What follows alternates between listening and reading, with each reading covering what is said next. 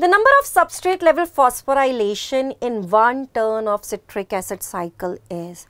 So when we talk about substrate level phosphorylation, it means there is direct synthesis of ATP or GTP. There won't be involvement of F0, F1 complex for synthesis of ATP. In citric cycle, we have learned this very well in the class that there are 10 steps. And at the 7th step, I used to tell you that James Bond step, 7th step, there is formation of direct GTP. So at the 7th step, this is going to happen.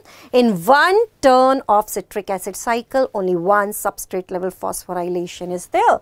So what is that step? In that step, you see that succinyl coenzyme A, it is changed into succinic acid.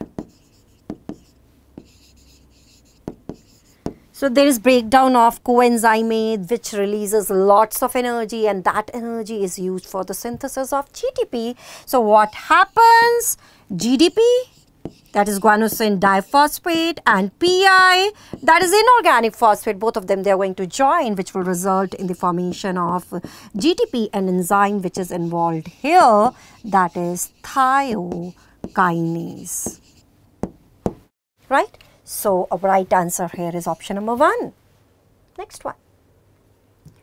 The products of reaction catalyzed by nitrogenase in root nodules of leguminous plant is, it is like every year you can expect one question from nitrogen cycle.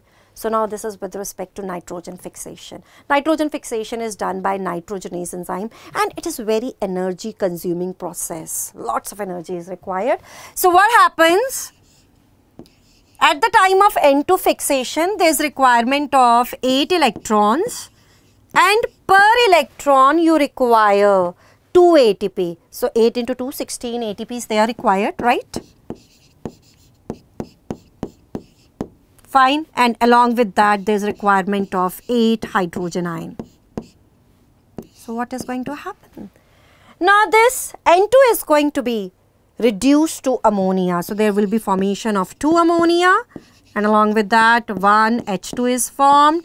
Yes, so what is going to happen to this 16 ATP? 16 ATP energy is utilized. So what happened?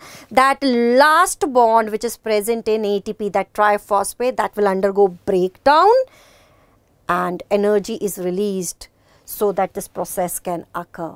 Fine. So it will be broken down into 16 ADP. Along with that, there is formation of 16 PI, inorganic phosphate. So what is our right answer here? That is option number 3, ammonia and hydrogen is formed. So let's move on to the next question.